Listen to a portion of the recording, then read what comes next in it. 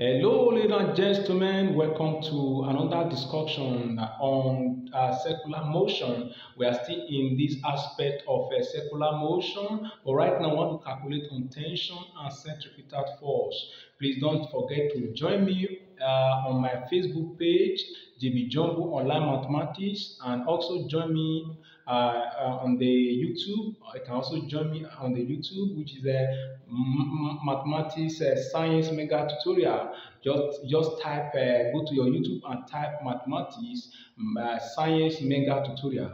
Just type it. You can have me there. You will see me there. You will see me there, of course. You will learn a lot and you will gain a lot in my teaching. Please try and join me on that platform. I'm repeating again. The one of the Facebook is JB Jumbo Online Mathematics, while the YouTube name is mathematics science mega tutorial. Try and join me and you really have a lot to gain. Thank you very much for joining me once again on this platform. Right now we have a question on the board. Let us calculate this very question. Okay, a 2 kg ball attached to a rope moves in its horizontal circle of radius 100 cm. Calculate the tension force if the ball is moving at 20 meters per second and also at 5 meters per second. Now we are dealing with a case of a rope here. Remember, I've told you something before. I can recall it. I can recall your mind back. I can recall your mind back. I just go back to tension and centripetal force. We have discussed on this aspect before. We said in a circular motion or a body on moving along a circular path, we said if it's in the case of a rope, if it's in the case of a rope, meaning what provides the centripetal force is known as the tension. In the case of a rope, what provides the centripetal force is known as tension. Meaning when a ball, for example, a ball is moving along a circular path, it means that centripetal force keep that body along that path, along that circular path. Now the force that will provide it is known as tension. Now the question now, this kind of question on the board is dealing with tension and centripetal force. Meaning it's simply a situation of a circular movement. There is a body on a circular path. Okay, a body on a circular path. Meaning this kind of circular path is horizontal. You can see there from the question. It said the body that the ball move in a horizontal circle of radius 100 cm. Meaning therefore now you know when this ball is moving, it has two directions. It has the vertical direction and it also has the horizontal direction. Now we want to deal with the case of horizontal here. I mean, what I need to do here is for me to take my circle. I need to draw my circle. Let me draw my circle. When I draw my circle, this is what I'm going to have. I will have something of this nature. Okay, now you know as you wear this ball. Remember we have looked at a case like this before. Now as you wear, as you hold here, this point here, as you wear, the ball will definitely come to this point, and as you leave this point, you come to the middle again. As you leave the middle, you come to the bottom. You can see this is the way to move. It means that the force that will push this ball along this path is known as the centripetal force, and the force that will provide it is known as tension, and the tension exists in the rope and it's always inward, and the acceleration is also inward. The centripetal acceleration is also inward. In a case like this, this is a case where we consider. In a case like this, we are going to put into cognizance. We want to put these keys into cognizance. Okay. Now, looking at this very one now, what can we really do? What can we really do here? What can we really do? Meaning, we are not going to consider this point because they are talking about horizontal circle. It means that the one that is horizontal here is this middle. It means that this one is vertical, this one is vertical. Therefore, I'm going to consider the case of middle. Okay, I'm going to consider this case of middle. Meaning, I will not consider the bottom, I will not consider the top. Now, you know that in this case of the middle, remember I told you something that the force that will provide this, that will enable this ball, because this ball will move along this path. It is centripetal force that will keep this ball along the path, and the force now that will provide is the tension. You know that the tension here, remember I told you that that is going to be mv squared. I'm going to prove it again. I've done it before. Just go back to other class I have had on this aspect of tension and centripetal force. Now, I told you that we have our T to be mv squared over r. Now, this one is in the case when the body or the ball is moving very fast. It means that when the ball is moving very fast, it's moving. When the ball is moving very fast, moving very fast. Okay, moving very fast. You can consider this very one t equal mv squared over r. But if the ball now move very slow, remember I told you that this the ball is still remain at that point, but this rope we have to move up a little so that the end will form a slight angle. Therefore, our t become equal the square root of ts square plus ty square.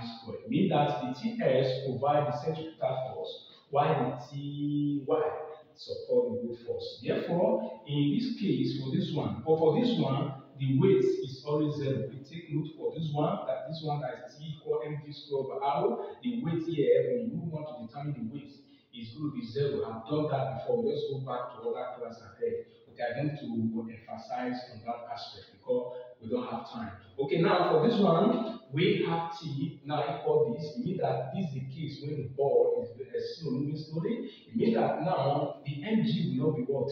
Will not be zero because the ty will support the weight force. Now in this case now, I can say now when the ball is moving very slow, okay, meaning when the ball is not too fast. Therefore, we can use this formula, but when the ball is moving very slowly, when the ball is moving very fast, we use this one. When the ball is moving very slow, we use this very one, meaning when it's not moving very fast. Okay, now I think we can proceed now and move on to the calculation. Okay, now using these two formula, I will consider two cases when it's moving fast and when it is moving slow. Now, okay, now for what I have here, I can calculate. Let me calculate the first one, which is 20 meter. And I'm going to calculate this one in the case of the ball moving very fast, which is going to be what t equal mv squared over r. And we do that, what is our m from the point there? Our m is what? Is 2 kg. Okay, we have our m as 2 kg. And what is our b? Our b is 20. Okay, we have 20 squared all over. What is our, okay? Did you know that this very one? Please don't forget that our 100 centimeter. Don't forget that 100 centimeter give 1 meter. Please, we don't work with centimeter. We simply convert it to meter. 100 centimeter will give 1 meter. Therefore, at this point, I have 1 here. Now, okay, I can now say 20 square is what? 20 square is going to be what? 400 times this become 800.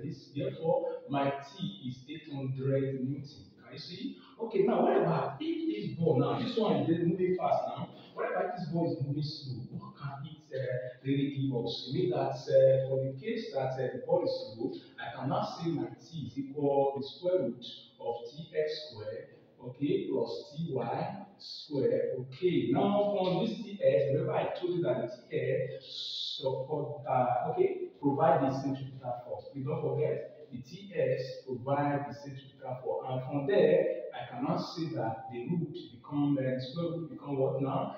The one of the Ts now become the square root of, the Ts is what? Nv square. Nv square.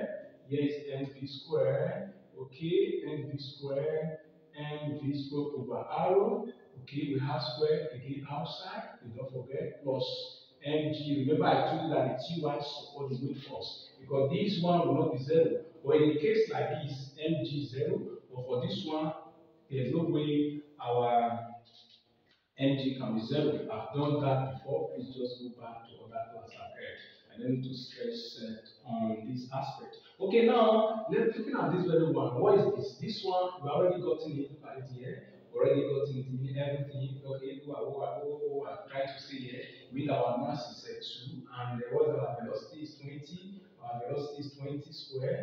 Okay, remember we have our mass square, and this one is 1 plus what is our mass? Our mass is 2. And what is our our G is 10. Don't forget, okay, everything. We are going to square everything. We are squaring everything, okay? We are going to square everything there. Squaring everything become this. Yes, this is what I have. This is what I have. This is what I have. Okay, this is what I have. Now, for what I have here, I can say now everything here now is 800.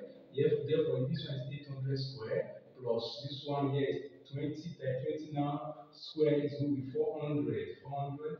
Okay, let me put 20 square here. Let me put 20 square here. Now, this one become what? Okay, okay, because 2 times 10 is 20. Okay, now doing this one, now this one is going to give us, okay, we're going to have 640, 000. How many zeros is there? That's 4 zeros. Therefore, now what we have now, we have 640,000. That's going to square 800. 800. You have this very one here. Square this one, you have 400. You have 400. Okay. Now remember, there is a root. Please don't forget there is a root. Remember our root continuum, our square root continuum. Please don't forget that. Our square root continuum. From this part now, I still introduce my square root. Okay, this is what I have, this is what I have, this is what I have, this is what I have. Okay, now from what I have here, I can add now. I can add. When I add here, become what? Adding this one, I'm going to have the square root of 64, okay, 0400. Okay, now let us see now. Squaring this very one, we are going to have our t to be approximately 800.2 Newton. Did you see there is a little shift in terms of tension? Remember, I told you when this ball is moving slow, this rope here will only just move a little, have a little shift in the terms of angle, and what happens with the tension force? The tension force will shift a little. You see the value of the tension force here now. We are having 0.2 as the fractional the value there. Okay, the fractional value is known as 0.2, which is the decimal number there. Can you see? It's just two that's different here. This one is 0.2, while this one is just 800. You see the little different now. This one is when you're moving fast, and this one is a little changes. Okay, now you can see we have done the one of A. Now look at the one of B. Look at the one of B. Okay, let us solve the one of B here. Let us solve the one of B here. Okay, solve the one of B. Look at it there. They say it's 5. You are still going to look at it look at this very aspect in two ways, when it's fast and when it's slow. Now, therefore, now looking at it, okay, as a t equal v square over r, what are we going to contain there? Our m is 2 and our v is 5 here. This one is 5 squared all over. Remember our radius, please don't forget our radius is 100 cm, and which was 1, and we don't work with cm. Okay, now doing this one 5 square, which is 25. This one is 5 square, and this one give what? 25. 5 square is 25 times 2 become what? 50. Therefore, this one is 50 Newton. Okay, 50 Newton. What about if now the ball is moving slow? What can we already have there? Using that same formula, which is a t s, which is ts square. Okay, plus ty square. Remember, I told you that this one is provide the tension as the centripetal force. This very one here will provide the tension of the centripetal force.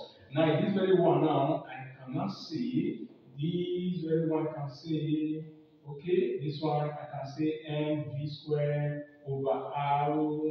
Okay, I will square it plus this one become mg square. Okay, square it again. And the end, what can we really have? Let us see what we have there. Mean our t here is going to be, okay, doing this, we have the square, okay, n is 2, whereas our velocity is 5 square, okay, our radius is 1, okay, plus, remember the square outside, please don't forget. Okay, now in this very one we have here as 2, here is 2, okay, and then we have 10, okay, and we have another square outside. Okay. Now doing this now, what can we really do? Mean that our t here, which is look at it, is already 50. When we do here now, 5 square is 25 times, it become what? 50 square. It become 50 square. This one become what? 20 square. Okay. Now I have to put my square root. Please don't forget I have to put my square root. Doing this one become what? 2,500 plus 20 square is what? 400. And when you add that, you are going to have the square root of 2,900. And when you do this, okay, let us see. I want to do this one now, getting this one now, let us see. Okay, getting this one, we want to look at the calculator for this.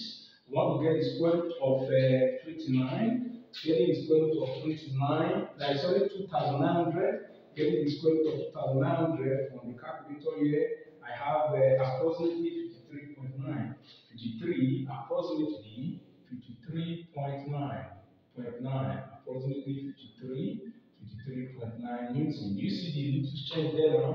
It means that these ones have a fraction, look at it, fractional power which is 0.9, and also there's still a difference there which is it means that the difference here is just 3.9. It means that the difference here now is 3.9, but for this one it is 0.2. 0.2 is the difference for this one. 0.2. You can see the tension here. There is a shift here. For this one, we're having a shift of 3.9. Okay, at this point, I can conclude this teaching. Thank you very much for joining me on this platform. Please don't forget, I still remain at my Facebook page. I'm still at that page, which is JB Jungle Online Mathematics. Please join me on that page. Join me on that page, the Job Online Mathematics. Also go to YouTube channel, and that is a Mathematics Science Maker tutorial. Have a very beautiful day. Thank you very much. All the best.